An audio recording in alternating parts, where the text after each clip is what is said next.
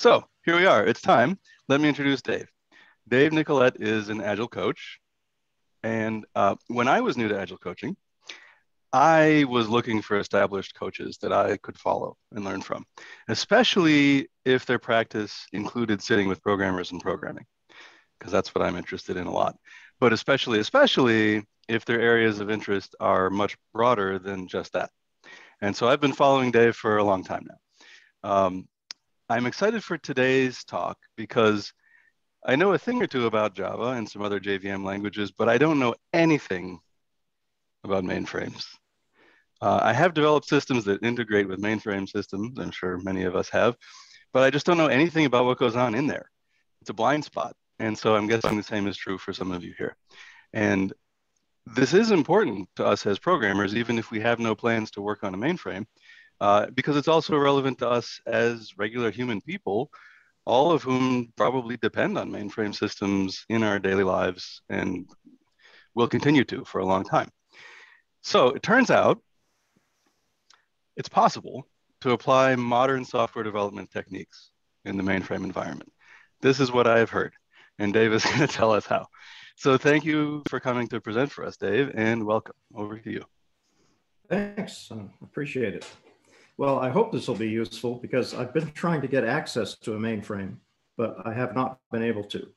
So I'm going to show pictures and talk more than code because that's just the reality for today. I can't get in. So I hope that's okay. So I don't know if everyone else is curious about what a mainframe is or not. I can spend a little bit of time on that and then see how Java fits in. Okay, good. Get seeing thumbs up. Okay. So I'm just going to share, assuming I can find, I'm sure I'm the only one who does this, but I have about 900 tabs open. So let me find the right one.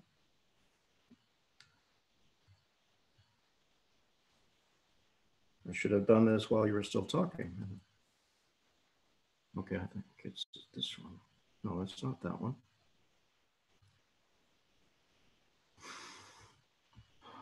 Oh, sorry about this. This is not good. Okay, here we go. Can you see a white slide with black text on it? Okay, then that's right. So a lot of people find the mainframe mysterious. I think I'll cover this and you can tell me to skip it if it's not interesting. One way you can think of it that's different from most systems is it's not just a single node on a network. It can present itself that way, but it's actually more like a whole network. And we'll see how that's possible on a single box in a few minutes. It supports multiple architectures at the same time and multiple operating systems at the same time. So you can imagine it's sounding pretty complicated already, and it is. So the mainframe is becoming important now again for two reasons. One is because these older applications are still running, and they are running like 80% of financial transactions worldwide. But the people who support those applications are getting kind of old. And most of them are retiring or worse. So a new generation of people is coming into this and learning these languages, particularly COBOL, which accounts for most of the applications. There are a couple of other languages that are used as well, but that one has by far the most market share. So that's one reason for the resurgence and all the training that you've been hearing about COBOL is to make sure those systems are supported. The second reason that it's important is that it turns out to be kind of a natural cloud environment. It already has a lot of the capabilities of a cloud environment like AWS. So it works in that role very well. So we can see a little bit of how that's true. And of course, as you know, Java plays a role in that world. So that's where the connection is between Java and mainframes, mostly. Okay. So we also have some newer development tools. I'm not really going to demo a lot of that, but I can talk about it. But it looks like IDEs, pretty much like familiar IDEs that you use, like IntelliJ and Eclipse, only they're for mainframe languages like COBOL and PL1. And then they also have smarts built in to connect to mainframes and deal with that environment. So mainframe developers are now able to use tooling similar to what we're used to. So that helps them a lot, because you'll see in a minute what they normally look at when they don't have those tools. And it's not that friendly. So let me see if I can switch to another slide here. Okay, so of course you recognize that this is a mainframe, probably just like the one in your neighborhood, if your neighborhood is the Twilight Zone. But anyway, people find them very mysterious, and it's because as I mentioned, it's not like an instance of Windows or Linux. It's got a lot more stuff built into it.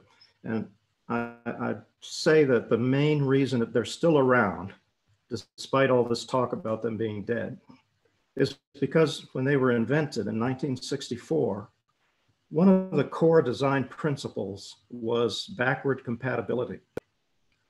And the reason for that at the time was every time a company needed to upgrade their computers, they had to get a whole different computer, and it had different programming languages, and they had to rewrite all of their code.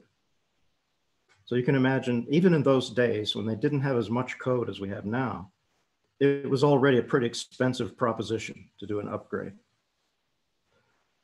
So IBM had this idea, well, let's design a system such that with future enhancements, the old code will still work.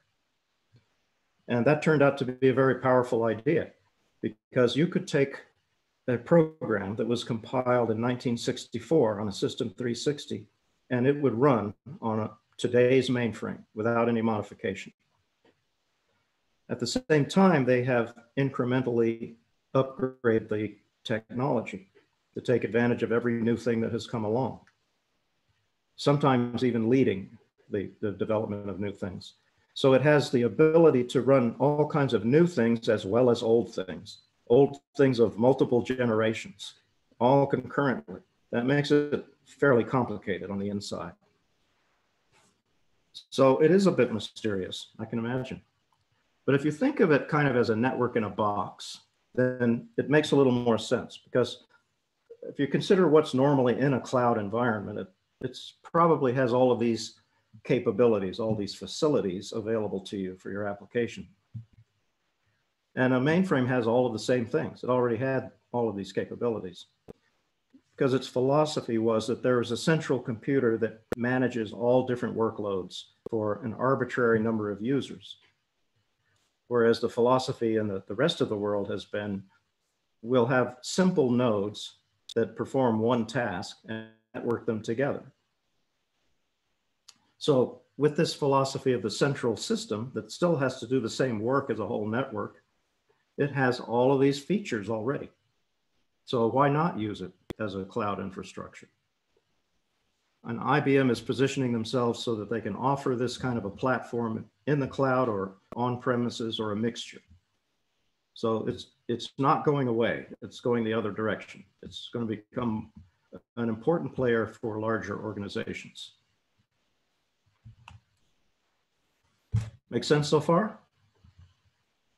Okay, here's a highly simplified diagram of a mainframe. So at the bottom, I found a couple of photographs of mainframes, current models. So you can see that they are different. There's not just one type.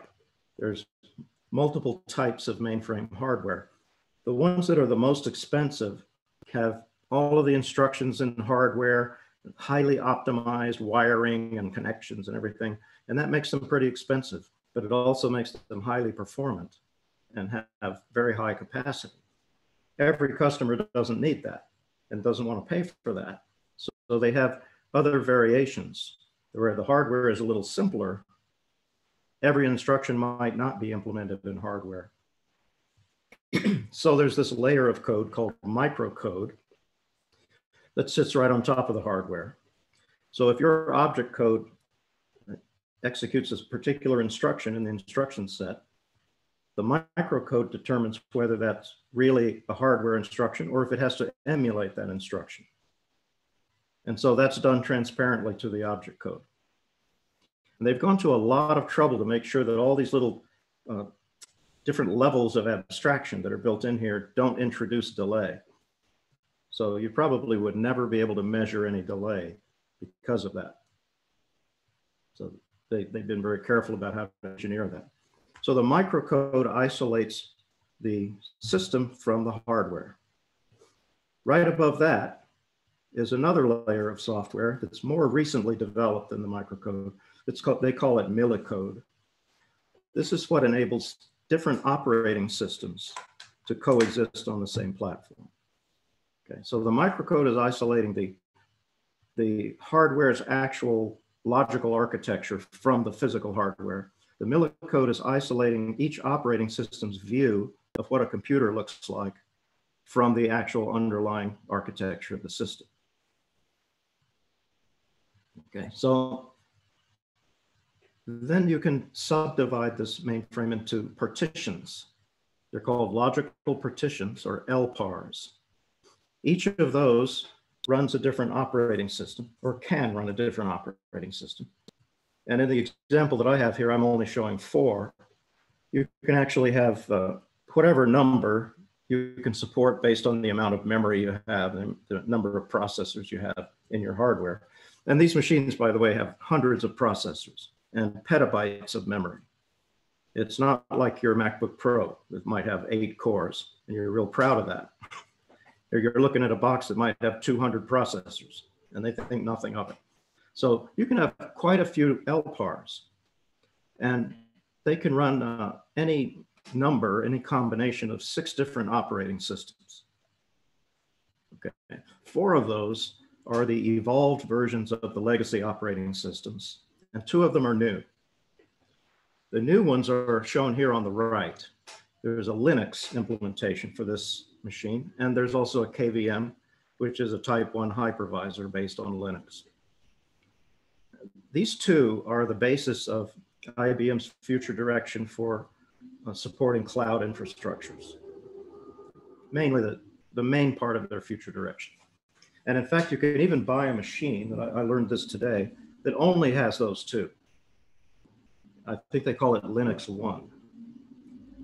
And it's really basically the same hardware, but with some switches turned off so that you can't run the other operating systems. But if your enterprise needs both old and new, you can have that on the same box. So I don't know if you care what all these different operating big customers, that's what ZOS is for. Also the evolved version of an operating system for medium-sized customers. It used to be called DOS. That's not the one from PCs, it's another DOS. It has an evolved form also. IBM also was, as far as I know, the first company to have virtualization. So there's another type 1 hypervisor. It's called ZVM, that is the evolved form of that. And finally, there's ZTPF. I drew a picture of it here, but it's not really relevant to Java. This was the old airline control program, ACP. And still, when you buy a ticket on Delta or American Airlines or something, the back end is this, TPF. Extremely high volume, high speed transaction processor. It's not architecturally the same kind of a thing as a business computer. It's really a specialized kind of an operating system. So it has those, it has 6 things. You can have any combination of them that your company needs. And you can combine up to 32 of these boxes into what they call a parallel sysplex. And that then operates as a unit. So when I say it's a network in a box, maybe it's a network in 32 boxes, but it's not just one Unix or Linux node. A lot of people might assume it's just something like that, but with a strange operating system, but it's really a lot different than that. Is that making any sense so far? No? Now, yes, I don't see yeah. thumbs up here, I see confusion. Maybe a question? Yeah, okay. When you program for the regular cloud, where you scale horizontally, you know, you have to build some resilience in it. It's a distributed system. Things can go down, come up. Yep. How is it in such a box?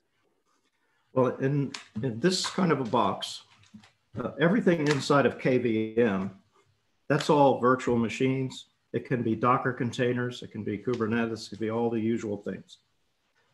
What the mainframe has had for a long time is what they call the System Resources Manager. And by extending that, the purpose of that was to manage different kinds of workloads simultaneously and assure the best throughput. So originally it was for interactive applications plus batch applications. That was originally what it was for. Now it can manage all of these different kinds of workloads.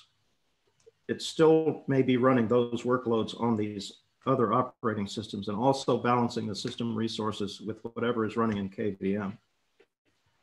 So you have an elastic cloud environment inside the box.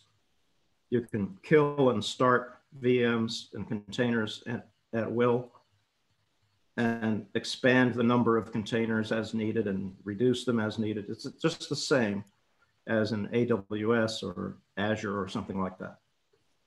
Okay. And you can have more than one LPAR running KVM. And each one of those can have like 8,000 to 10,000 VMs running concurrently. So imagine you had 32 of these boxes and each one was loaded up with like 4 KVM LPARs. This is comparable to something like AWS, and it's just as flexible. The technology behind it is different, that's all. As far as application programming is concerned, if you're targeting these 2 systems on the right, it's not any different than what you're right now for any other environment. So it's when you need to combine your Java code with some of the legacy resources that the code becomes different. We'll look a little bit at that in a minute, but for targeting these 2 environments, it's the same. As far as you can tell, it's the same. Okay. So this is what a mainframe programmer traditionally would see when they log in. Now, this is something like a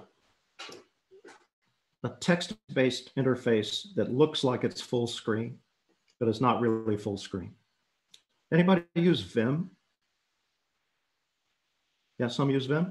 So that looks like it's full screen, but it's just a text thing. And this is like that too. It's called ISPF. I think it stands for Interactive System Productivity Facility, something like that. IBM names things for what they do. They don't usually name things after animals and fruits. But anyway, this is writing on top of something called time sharing option, or TSO. This is like a line-by-line editor. So originally, programmers had to work on a line editor, 1 line at a time. Then they came up with this, much better. You can edit a program. It looks like you're looking at a whole screen at once. But it's still not an IDE. It's just a raw text editor behind this. Here's another variation of it, because you can tweak it a little bit, make it look a little bit different. But you'll notice on these screens, there's a thing near the lower left called Unix. And I'll go back to the other one too. It also has closer to the bottom Unix. This is now an option for the ISPF users. That takes you over here to the Linux on Z environment. Okay, and this yellow band across the top is labeled overall control. That suggests that this operating system called ZOS takes care of transferring data between these different LPARs. So the other LPARs that are not running the main ZOS, they don't know about each other. So your application would not have to know if you were crossing into some other domain, you know, when you invoke a service or something, because ZOS takes care of that. There's a facility on the machine called cross-memory services. That's what it uses for that. But you don't have to code for that. That's under the covers. It's just interesting to know about, I think. Okay, well, let's go back here for a sec. Normally, the way that IBM likes you to do things with Java on Linux is with Spring Boot. Anybody use Spring Boot to write services? Just one? But it's one of the more common ways. That's the one that you would probably use to write services for this environment. And if your target is one of these Linux instances, it's exactly the same as when you were writing it for any other environment. There's no difference in the code. But there's another thing on the IBM system. I'm not sure if I have a picture of it. Let me see if I do. I think not. No, it's called CICS. Let me go back here and we'll pretend there's a picture of it here. This would be under ZOS. There's a I'm pushing the wrong buttons. There's a label there. You can't see what I'm pointing at. There's a label CICS there. This is an interactive environment for interactive programs. It's what the old-time mainframers would call online, because they coined that term online before there was an internet. So we think online means it's on the internet, but in this world, online means probably it's CICS. So it's still in the box. So this is another way that you can provide services. Every service isn't necessarily Linux, because this facility called CICS is capable of acting as an HTTP server. So it's also another backend for services, and particularly services that need to access legacy data stores like vSAM files and DB2 databases, because they don't live on Linux, they live on ZOS. Now you can write CICS applications in Java, but in that case, it's not the same sort of Java code that you normally write. There are two main differences. One is that you have to interact with the CICS environment, which you don't do on any other system. The other is that you have to access these legacy data sets. That's what they call files, as data sets. But they have different structure than the files that you're used to, because this ZOS environment doesn't have file systems. It has instead what they call access methods. Those are protocols for accessing data that's formatted in a certain way. So the storage device, the disk device, doesn't have a file system loaded on it. The access methods take care of storing and retrieving the data in the correct format. So your usual Java I/O packages don't work for those. IBM provides another set of I/O packages that you would use in that environment. Is that making sense? I mean, it's not any more difficult. It's just some different things to use, different jars. Okay. Has anybody done any of this CICS programming before in other languages? No? Okay. So I won't talk about other differences. So another thing that you might need to do is to run a Java program from a batch job. I don't know if you've seen this kind of stuff before. This is called Job Control Language, JCL. On these older operating systems, you don't have a command line. Instead, you have to submit a batch job. And these lines, each line in the JCL corresponds to an old punched card. You remember seeing pictures of those? Or maybe you've seen an actual punched card. That was the standard input device originally with the System 360. And even today, standard input looks like 80-column card images. So that's what the JCL looks like. This is how you control the machine to make it run programs. Okay? You don't enter commands or write scripts. You write this kind of stuff. So in this case, IBM has provided a program, it's called BPX batch, so that you can kick off a Java program from a batch job running under ZOS. And there's really three ways to do that. That's the thing, another thing about these systems, there's more than one way to do everything.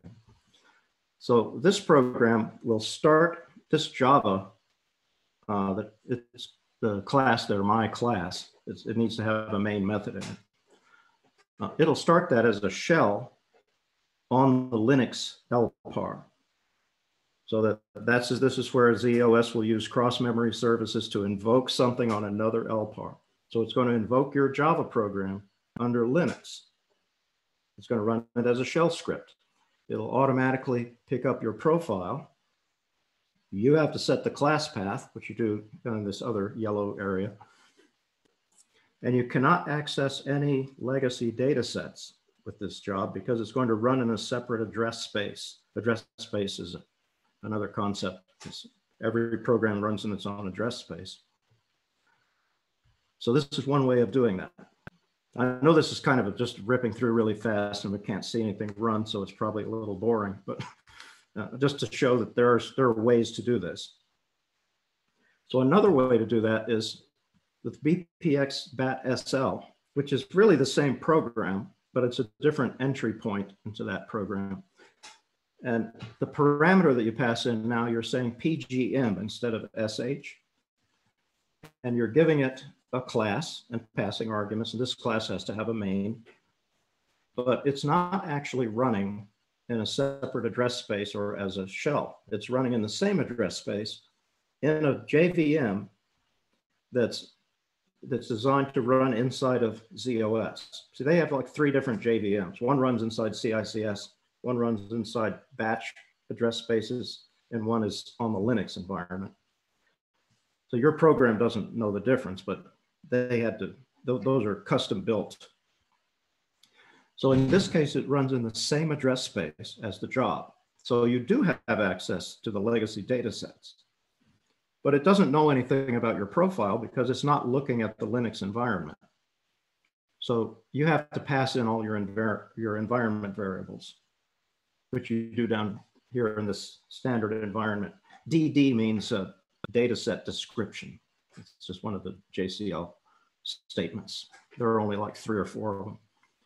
So in this case, you can, if you need to access the legacy data sets in a batch program, you can do that. But it depends on how you invoke it so that you make sure it runs in the same address space. And that's probably too much detail, but down at the bottom here, this O-copy stuff, when this thing is not running in the same address space, it doesn't see the standard input and standard output. So you have to copy those at the end of the job. Otherwise, you won't see the results.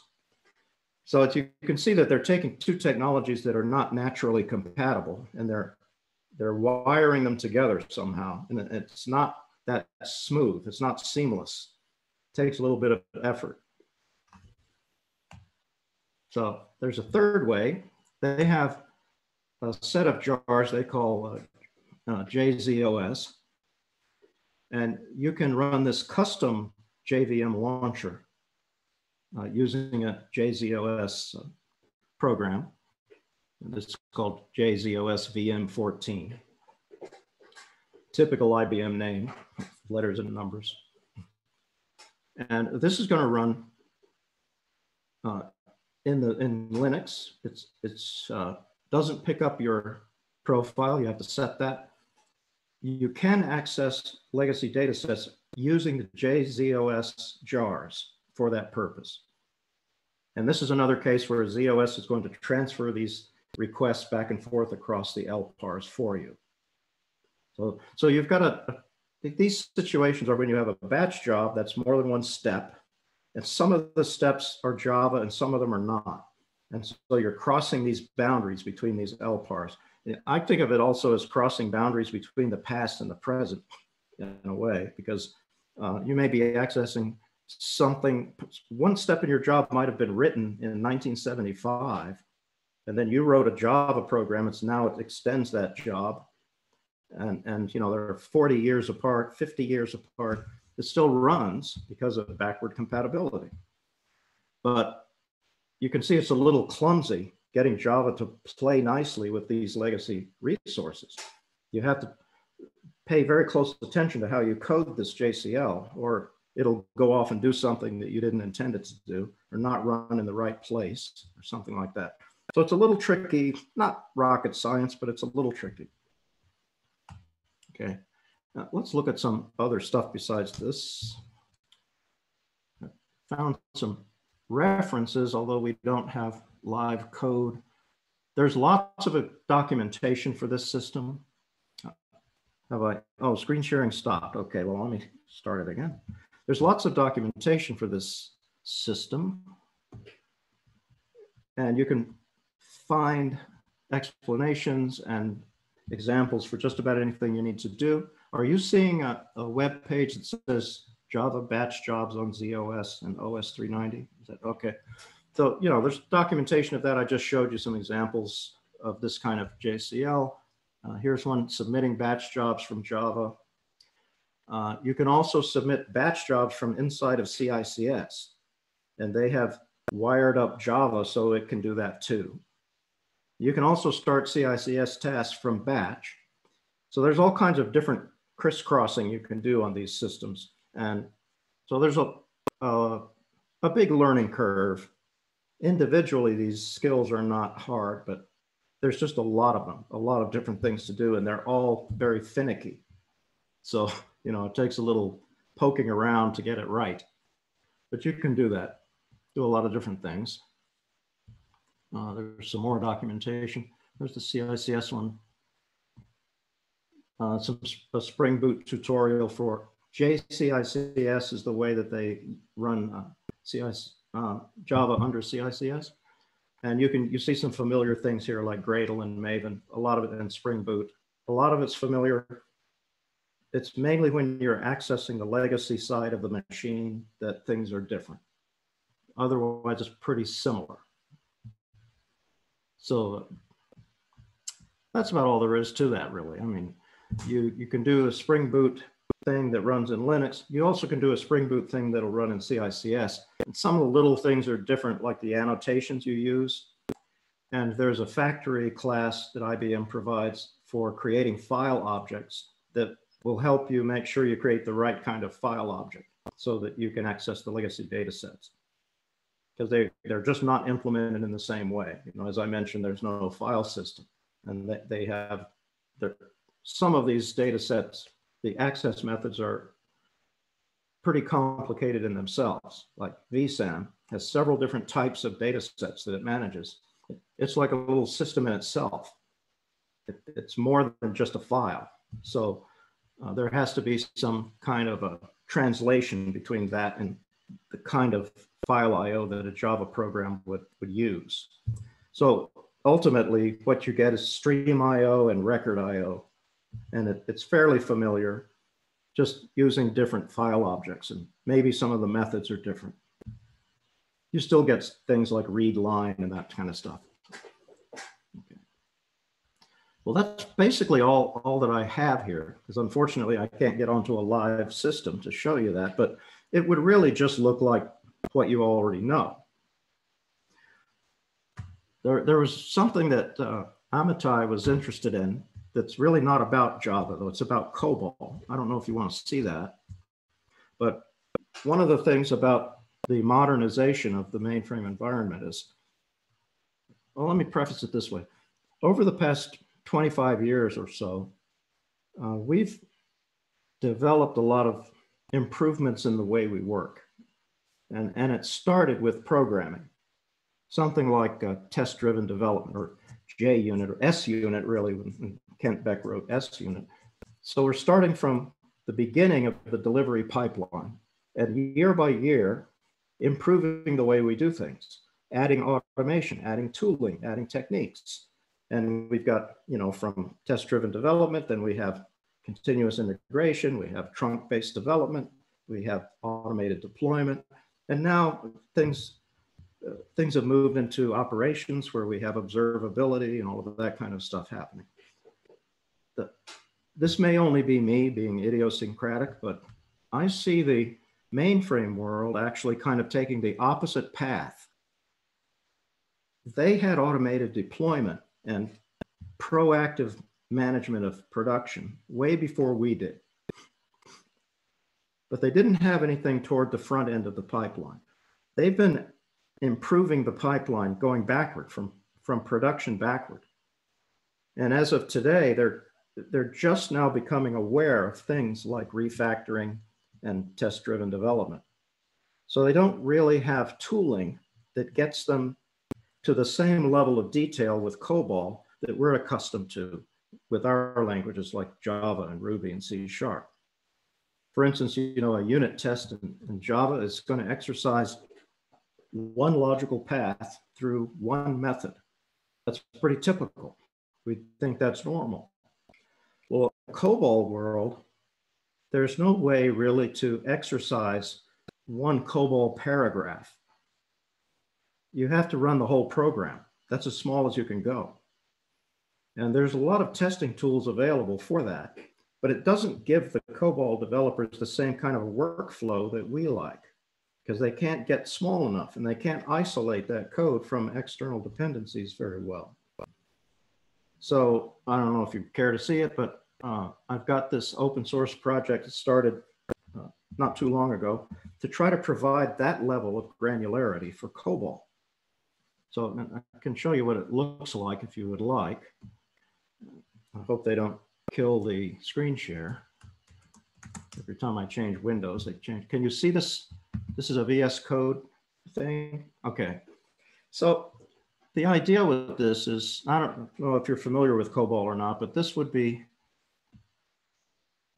pretty different from what they can do now. This is new. So with this tool, you can define a test case like this that just exercises one paragraph of the program. It does not execute the whole program. So that's what's different about this tool. This is just like calling one method in a Java class. Right? I would say conceptually equivalent. COBOL doesn't actually have methods. These paragraphs are not implemented like methods, which is one of the reasons why there haven't been any tools, because you have to play different tricks with it to make that happen. You can't just implement something like RSpec because it's just not built that way. You have to think of it in a different way. So you can write these little cases, okay? And of course, like any IDE, it's popping stuff up in front of you all the time. But so here, I'm gonna set this greeting type as greeting, and Henry is the name. And so I expect that when I say 2000 speak, it should say Henry. That should be the name. And so what a program like that would look like, I don't have the greeting program open. Let me open that. Where did it go? That program is just this.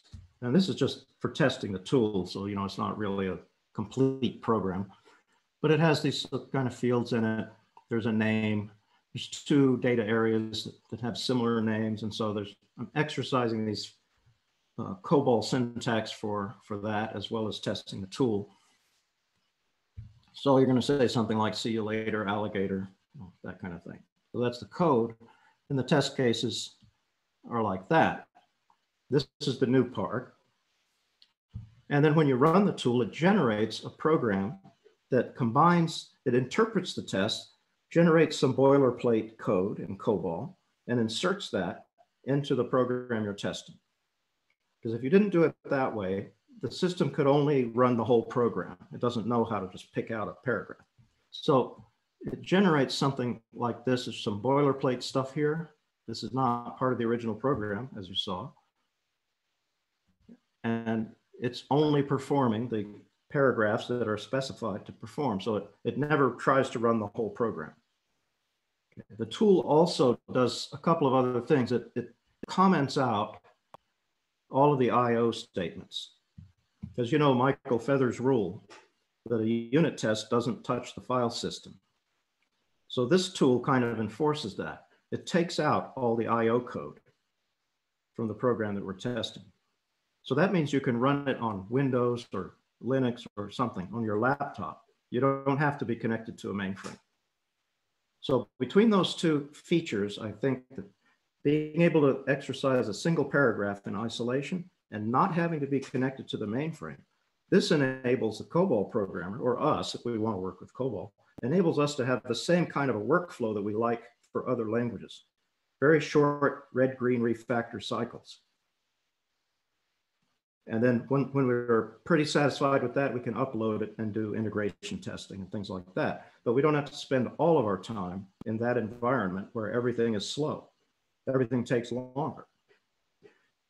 So that's kind of the idea with this, to give us a tool for COBOL that's similar to tools for Java and C#. Another difference, I think, is that the way these test cases look would look very natural for a COBOL person. They might look a little strange to you if you're not used to COBOL. But I've found when showing this to people in companies, they find this syntax very intuitive, and they can often guess how to write the next test case without even looking at anything. And they guess right because it's designed to resemble COBOL. Most of this thing that says test case is not COBOL. These statements here, set, move, perform, that's just standard COBOL. Expect is a special keyword for the tool, but it's kind of intuitive, I think. Expect this to be equal to that or greater than that or whatever it is. And they find that pretty easy to use. And I found that when people have introduced test tools for COBOL that are based on the XUnit architecture, it's very confusing for the COBOL programmers because what you're doing is overlaying an object-oriented paradigm on top of a procedural paradigm. So when you mix paradigms like that, it confuses people. I don't know about you, but when I started to learn about property-based testing in Java, the first tool I tried was JQuickCheck. Have you tried that one? No. Well, it's a port of QuickCheck from Haskell. So you've got this functional philosophy being overlaid on top of an object-oriented world. And I found it very hard to work with. But there's another tool Johannes Link is working on. It's called JQuick. And it begins with an object-oriented mindset. So I find that much easier to use with Java. And I think the same kind of a rule of thumb applies here. This tool goes along with the way that COBOL programmers already think. It's not trying to force them to think the way we do with JUnit or TestNG or something like that. It lets them think their own way and work their own way. So I don't know if you're, I think that's useful. Oh, you want to see it run? Here's the results of the last runner here. And it doesn't take too long to run. Let me run it again so you can see.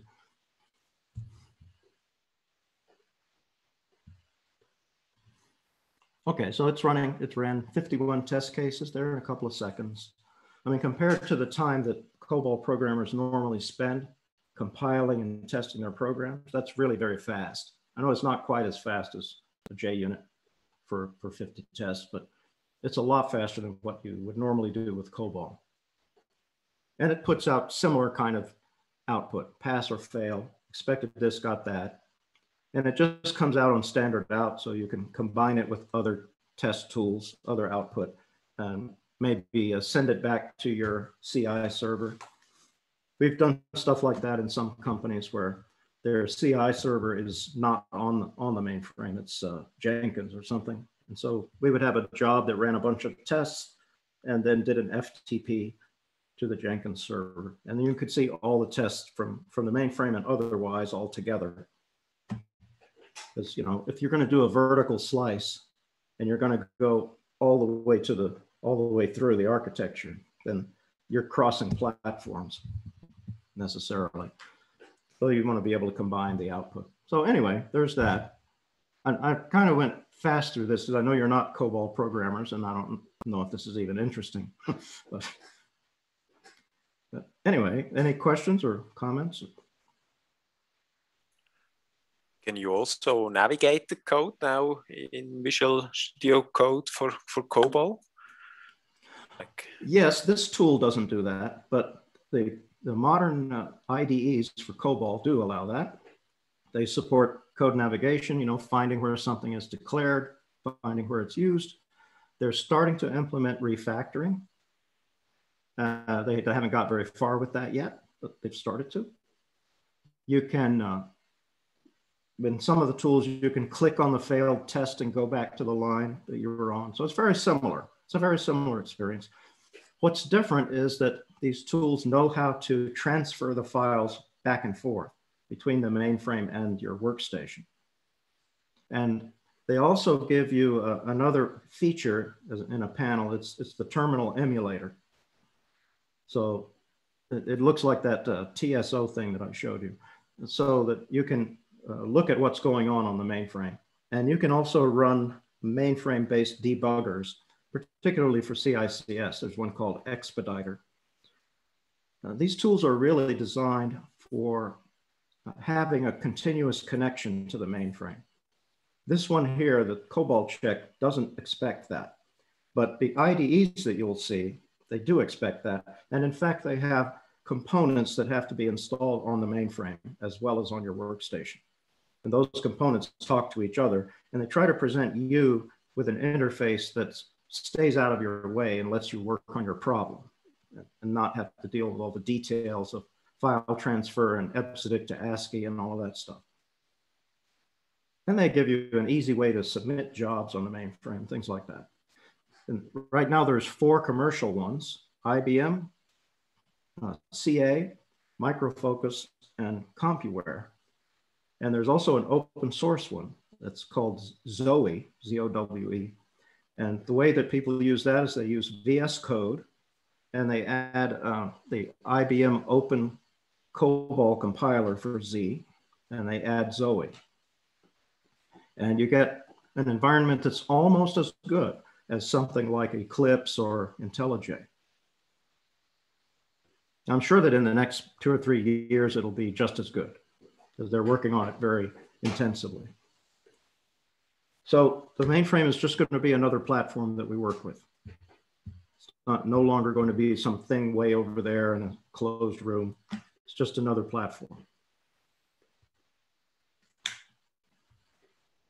There's a lot of online training you can take if you want to start getting familiar with this platform too, and most of it's free. That's in my budget. I prefer Raspberry Pis,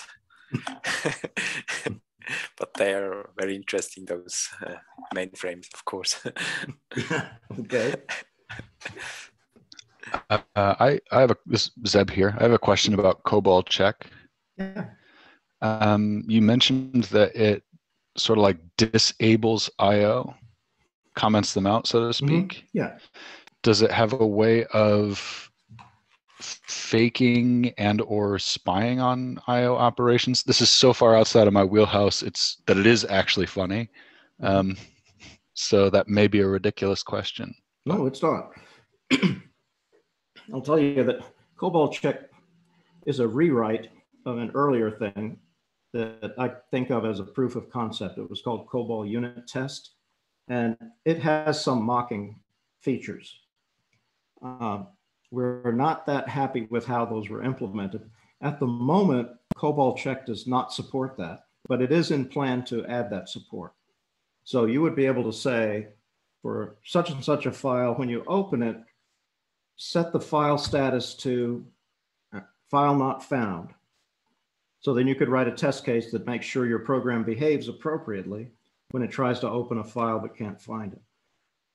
And similarly, you could say, when you read this file, populate the record this way. This is the fake record you want to use, that kind of thing. Is that what you were getting at? That's exactly what I was talking about. Thanks. Okay, yes, that is in plan for this tool. We're still early in developing it, but yes, that's in plan for sure. Cool.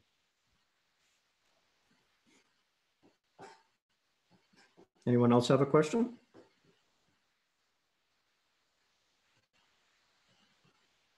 No?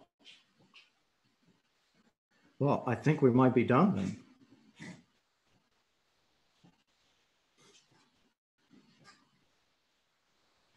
Has Amitai left us? I'm here, but I have a 3-year-old who's entering hour 3 of not going to sleep. So I'm trying to be really quiet here. Okay. I do have a question. I don't know if you have that. So I don't have any mainframe experience, but I have worked a little bit with Zen, which it's a para-virtualization technology for running lighter weight virtual machines, but more generalized than a container that's specific to Linux. And so I'm wondering, Zen sound with an X, X-E-N, sounds like maybe it is inspired by the mainframe architecture, maybe a way of recreating aspects of it on a PC architecture. Have you heard of Zen? Do you know anything about it? Is it No, like I haven't this heard at all? of it. No. Oh. What is it about Zen that resembles the mainframe architecture? Well, in particular, I'm thinking of an operating system built on Zen called Cubes with a Q that uses Zen as sort of a security building block. And it runs lots of virtual machines in different domains, in different contexts. Some is for your personal, some is for your work, some is for your, whatever context you want to make up, you can have. And they spin up really quickly. They run in their own domains, and then they have really narrow data sharing channels that are, kind of like I forget what you called it, the memory sharing architecture. Cross memory services, yeah. Yeah, maybe something inspired by that. I'm wondering, could be, if somebody knew both of them, what parallels would they see? Yeah, I don't know. I don't know both of them, so me neither. I think though that the general shape of the problem of trying to have a cloud architecture is probably pretty similar, and people would come up with solutions that solve the same problem. They probably are not radically different, except in the details, I would guess. So I didn't mention WebSphere, but I should have. When you're writing services in Java for the mainframe Linux, they're probably going to run on WebSphere, because that's the IBM application server. It's going to be running in Linux. So that would be your environment. So you'd write your code the same way you would for any other platform that supports servlets. So that wouldn't be any different. But if you were doing it in the CICS environment, then it's a different world. So yeah, I didn't mention that one, but probably should have. It'll be on the test. So I know no one's paying attention now because nobody laughed at that funny joke. I was laughing quietly on mute. Oh, of course. I'm curious if anyone on this call has seen a mainframe environment before or programmed in one, or is just curious like me. Has anyone here programmed for mainframe besides Dave? Yeah, this is Paul here. If you've been in any sort of financial realm in your career, you've dealt with mainframes. I haven't done directly too much, but I've done some job control language to interact with our Java apps.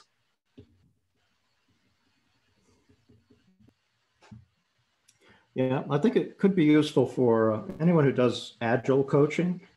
Probably should be familiar with the platform, because we always talk about these vertical slices. But to a mainframe person, if you talk about the technologies that we normally use, and we call them full stack, to them, that's like the icing on the cake. And to be a real vertical slice in that kind of a company, you have to cut the cake all the way down to the plate. And so in many cases, in large companies, especially the financial sector, they introduce Agile, and it never really gets into the systems of record. It never really gets into the core business applications. It's just the stuff on the outside, which is important, of course, but it's not the whole story. So it will be good for us to incorporate knowledge of this platform with our other knowledge.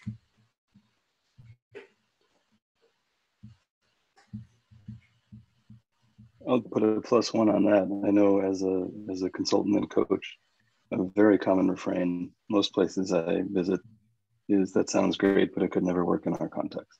And what they don't know, but I know, and you know, is that their context is a lot like the other contexts where it can work. And their objections are very similar to the other objections. And so any information that we can bring with us, I'm thinking about my own practice here, where I happen to know that it can work, even if I haven't been there before, is great information. So this is really arming me if I ever find myself someplace where they say, well, that would never work on a mainframe. Well, actually, maybe it would. Yeah, something that I've found with mainframe developers is that they often spend a lot of time figuring out what the system does because it's been around for decades. And where I've seen success is coaching them to do mob programming, include the subject matter experts, include the COBOL developers, get everybody in the room, and a lot of that time gets shortened because you've got all these different viewpoints on what the bigger problem is, and it's not just these little slices of knowledge working together. Yeah, I agree with that. I've had that experience as well. That mob programming is a great tool in that environment because, like you say, these systems have been around for so long, and people have, you have to request a project with a budget in order to do anything in these big companies. And so what people would do is work around the system, and they'll come up with some point-to-point interface that's not on anyone's radar at all, but it becomes a mission-critical solution. And so it's not in the company's disaster recovery plan. It's not in their architectural diagram. But if it goes away, 5 other systems will crash. And this is one of the reasons they spend so much time figuring out what the system does, because nobody knows where the data goes, if it's safe to change something or safe to delete something, because they don't know where it's going. They don't know the pathways through all the systems. So yeah, and mob programming has been very useful. I can tell a story if you want of one big bank where a team I was coaching, of course, they had the usual siloed kind of structure. So this was the team of testers, and they were going to do this massive regression testing thing. And I asked them, okay, well, are you responsible for the entire solution? And they said, no, we're responsible for one application. I think there's 5 applications involved. So I said, well, how do you know? How do you get your test data? How do you know it's correct? And they mostly captured data from production and modified it, but they didn't really deeply understand what was going on. And so I suggested, well, let's get testers in from all 5 projects, all 5 teams. And so there were 24 people in the room, and it was not a textbook mob programming session. It was kind of a collaborative session.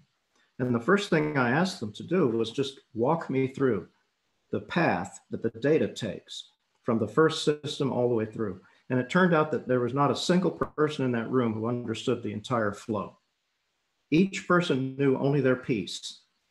And they discovered in the first hour, that they could delete part of a data structure, change another data structure, merge 2 data elements, because before they had been afraid because they really didn't know if that would break something. And now they had the right people in the room to tell them, well, yeah, we don't use that data element anymore. We stopped using it. So you don't have to bother with it. You can just take it out. They had no way to know before that. So yeah, I certainly am a big proponent of mob programming, or in the loose sense, getting everyone in the same room at least is very useful. I'm really glad you mentioned that. I've also found that there's one kind of reluctance you have when you try to cut through the whole cake. A lot of the people doing C# or Java, they just think that the COBOL part is going to be too hard or too different, and also vice versa. The COBOL people think that this strange object-oriented stuff is too hard. And when you put them together and they pair together, they very quickly learn that it's not that hard. And pretty soon you've got a good cross-functional team. There's this conventional wisdom that this is like 2 completely different worlds, but you can actually learn both. It's not that hard. It's just getting people past their initial hesitation that can be hard.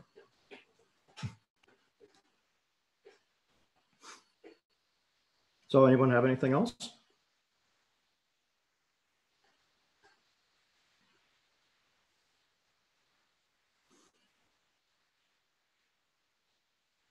That sounds like silence to me.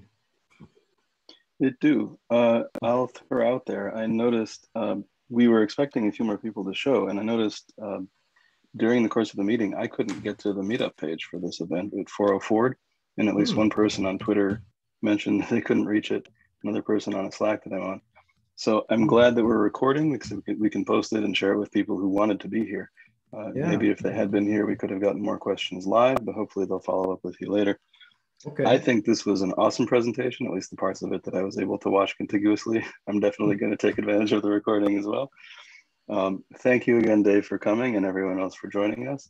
We will have another meetup next month as regular, and I'll announce that soon. This video will go up in the next day or so. And also, Dave, if you have anything to plug, I know you have a similar talk on a similar subject for Canton Coders later this month. Anything else you want to share with us? Can't think of anything else really. Keep me in mind if you have any coaching to do with mainframes. Certainly will, especially after this talk. Okay, well, thank you all for coming and enjoy the rest of your day. Thanks again, Dave. That was great. Okay, you're welcome. Nice to see you all.